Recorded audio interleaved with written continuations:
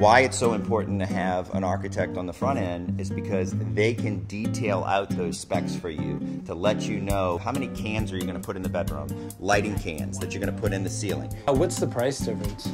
That one I want to say is around 15. Do you put a ceiling fan? Do you want dimmer switches in your bathrooms? Do you want dimmer switches in your dining room? Yes. For me, I want dimmer switches everywhere because I think it's important to set the mood, and at night you don't want light pollution coming in from everywhere. This would be more of like a living room kind of area here? Exactly. A contractor, even though his intentions may be good, he doesn't know like how many cans you want to put in the room. He doesn't know if you want to put dimmer switches. He doesn't know if you want to use engineered flooring or if you want to get flooring from the store, sand it down, and finish it. So this is what's going to be required. There's going to be a penalty clause in the contract. There's going to be timelines. The budget's going to be a fixed price. That's great, man.